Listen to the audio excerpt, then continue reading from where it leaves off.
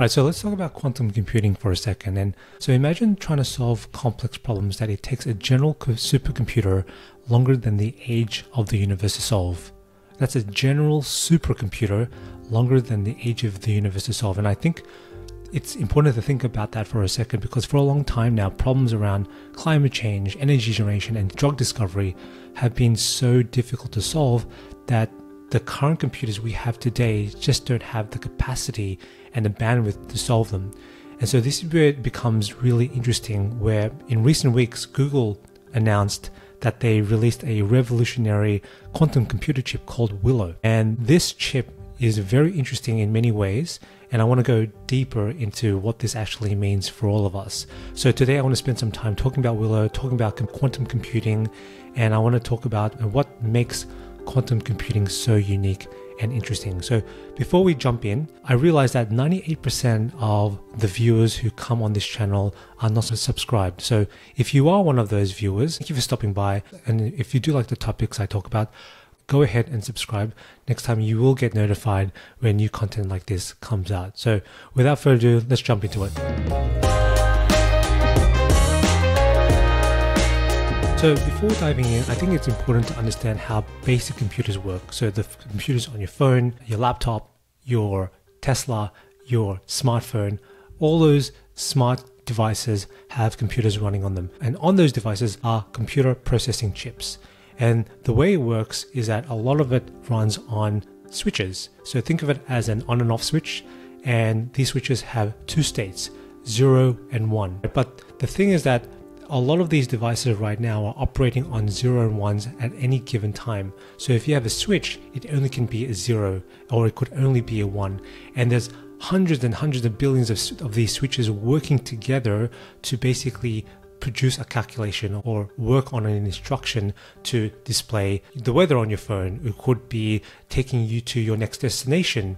So those are what classical computers operate at the fundamental level. Now, the fundamental building blocks of these types of switches are called transistors. And the thing about transistors is that they're incredibly small, and they're getting smaller every day, every year. The problem is that these transistors can only get smaller until a certain point. And beyond that point is where quantum effects start to happen. And this is where the weird stuff happens. And you've probably heard about quantum physics and quantum entanglement and tunneling, things existing in multiple places at once.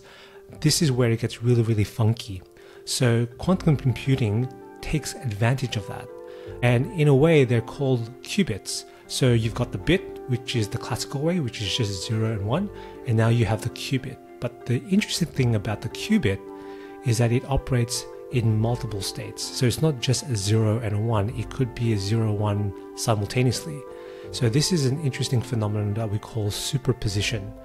And this is where quantum computing really gets its edge, its ability to process more, store more. The fact that it's not just operating on this binary state of 0 and 1, it now understands and can operate on multiple states simultaneously. Now, the way it works is kind of weird, and we'll take a deeper dive into that later on.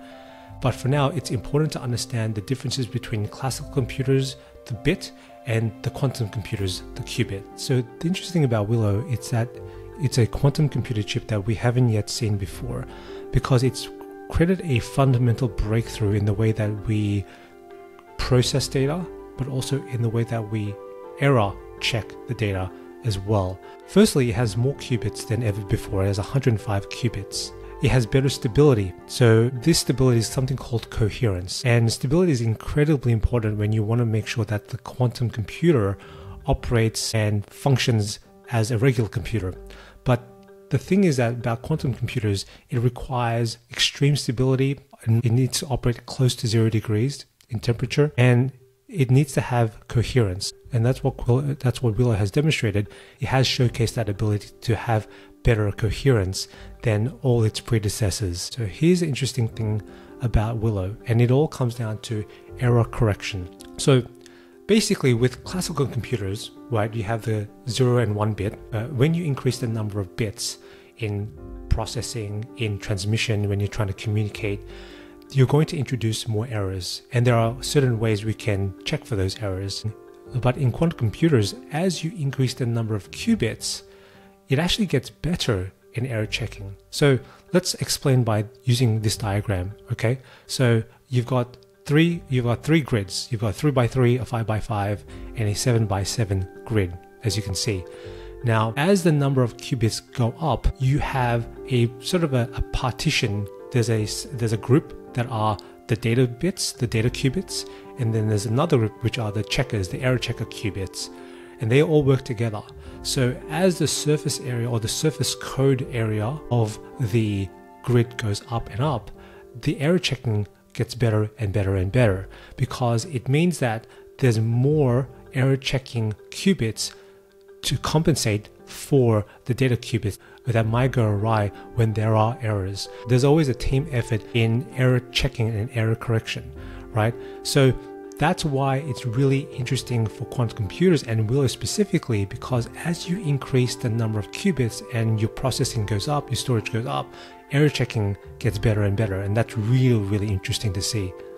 So now the other animation, you can actually see the grids increase in size over time, and you can see the blues and the red qubits working together. So whenever there's an error that comes up, the blue qubits or the blue error checker qubits will come in and will fix that error. That's the really interesting thing. So the interesting about Willow now is that because it's been able to demonstrate this phenomenon on increase on better performing error checking as the size of the grid goes up, it also means that you can now scale quantum chips as well. That's really incredible. You can now scale the size of these quantum chips to produce more powerful computers in the future. And this is the inflection point that I was talking about earlier, is that Willow was able to achieve this through this error checking feature. And now it's going to pave the way and open the gates up for fast processing beyond our imagination and storage capabilities as well. And one thing to note here is that Google, when testing the Willow chip, came upon something interesting in their compute times, and they put the chip against something called an RCS sampling benchmark. And RCS basically means random circuit sampling. It's basically a way to test the quality and performance of a quantum computer chip. And what they found was that Willow was able to solve this in 5 minutes. But just take a look at how long it would have taken a general supercomputer to solve this RCS sampling benchmark. By our best estimates, a calculation that takes Willow under 5 minutes would take the fastest supercomputer 10 to the 25 years. That's a 1 with 25 zeros following it, or a timescale way longer than the age of the universe. This result highlights the exponentially growing gap between classical and quantum computation for certain applications. So why is this even possible? How does this even actually work? Well, it's still debatable. There's still a lot of theories up in the air about how is Willow able to perform so much better than the current state-of-the-art supercomputers we have today. And there's been a lot of talk around the multiverse. And just to give you a sense, the multiverse is basically, a multitude of universes that coexist in parallel. So there might be a version of me and there might be another version of me in another universe, right? Still has yet to be proven, but what a lot of people are saying today is that the reason why quantum computers can operate in the way they do is going back to the superposition principle that we initially spoke about with these qubits, is that they can simultaneously coexist in parallel in multiple universes at the same time. And this was put forth by a famous physicist called David Deutsch, and he said that there is a possibility that quantum computation occurs in many parallel universes, in line with the idea that we live in a multiverse.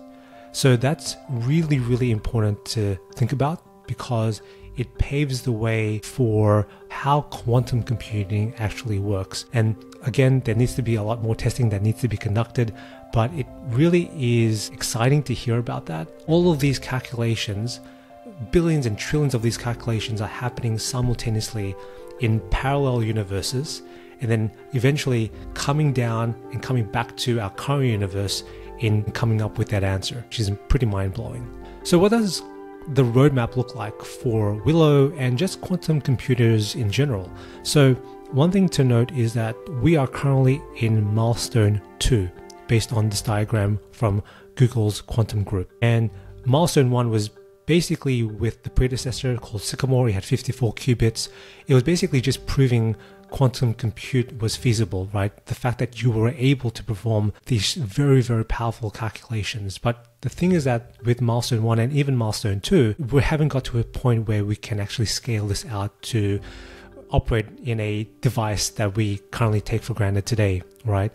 And so with milestone 3, this is where quantum computer scientists are trying to now extend the life of a qubit, because it all comes down to stability, right? It's great to know that these things are immensely powerful, but there's no use if these things cannot exist for a longer period of time. And this is where milestone 3 is becoming more crucial to allowing us to understand what this means for quantum computers. Milestone 4 is being able to create all of these sort of logical gates. You've probably heard of AND gates and OR gates. These gates are basically comprised of these basic switches, these on and off switches in classical computers.